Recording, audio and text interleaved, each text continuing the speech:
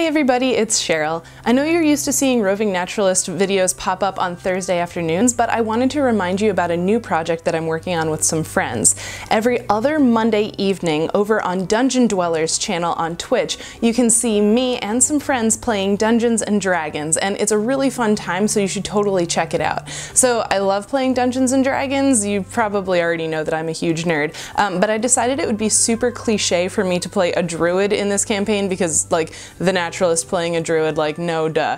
So I'm not playing a druid. However, there are still a lot of like nature and environment questions that pop up as our party is moving through the natural environment. Right now we're walking through this ginormous swamp or wetlands or marsh area, and so there's a lot of things to talk about with the environment. So I thought it would be fun to make some shorter videos that would come out every Monday that would explain the answers to some of the questions that we ask during our campaign. So the first question that came up in our campaign was, how many trees does it take to make a forest? It seems like sort of a strange question, but right now, like I said, our party is walking through this gigantic swamp, and interestingly enough, we've only seen like one tree so far that the DM described. Fun fact that I found out while I was researching this topic: a swamp is an area of wet ground that is primarily dominated by large woody plants like trees. So what we're walking through isn't actually a swamp because we've only seen one tree. What we're walking through would more accurately be called like a marsh or a wetlands because it's dominated by like shrubs and grasses and other things like that. But back to the question of what makes a forest.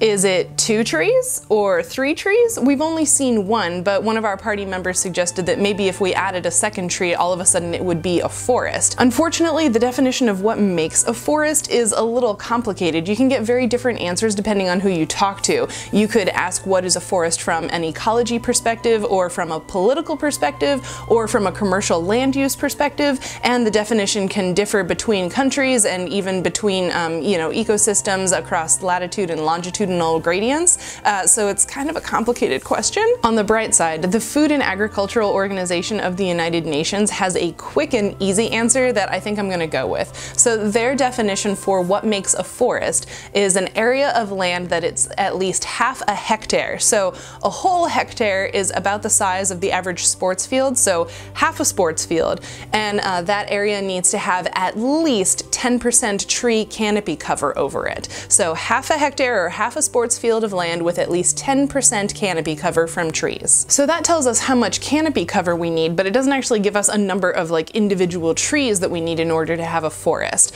So this is really cool, but there's technically a single tree that could be considered a forest by itself.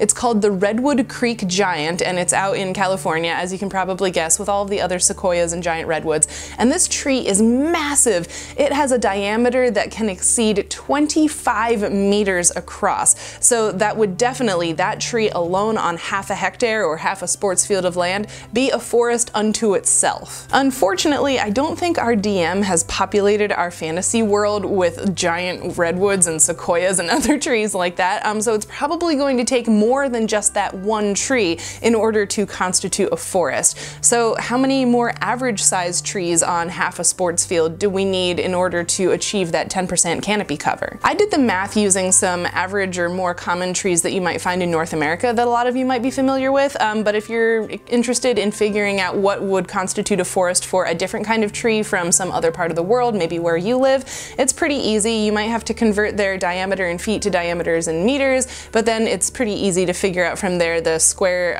area that it takes up over half a hectare and figure out if that's 10% or not. So my calculations figured out that if we were talking about average mature trees in Northern American forests, it would take about 50 mature red maples or about 60 mature white oaks on half a hectare or half a sports field of land to constitute a forest.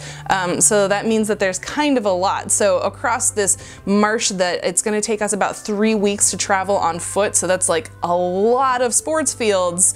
like a lot. So that would be several thousand trees to make up the forest if it was a forest that we were walking through. So sorry, Crescent Moon, it sounds like we need more than 2 trees to make a forest. So the swamp that we're walking through is actually a marsh because it doesn't have that many trees in it. But you should definitely stay tuned to Dungeon Dwellers on Twitch every other Monday to see me and my friends as we traverse this crazy fantasy world that our DM is designing for us. And you can find me here every Monday with another one of these Nerding Naturalist videos where I'll explain some of the answers to the weird nature questions that we come up with while we're gaming. Don't forget, you can also stay tuned on here. Hit the subscribe button if you haven't already, because regular Roving Naturalist videos come out every Thursday afternoon.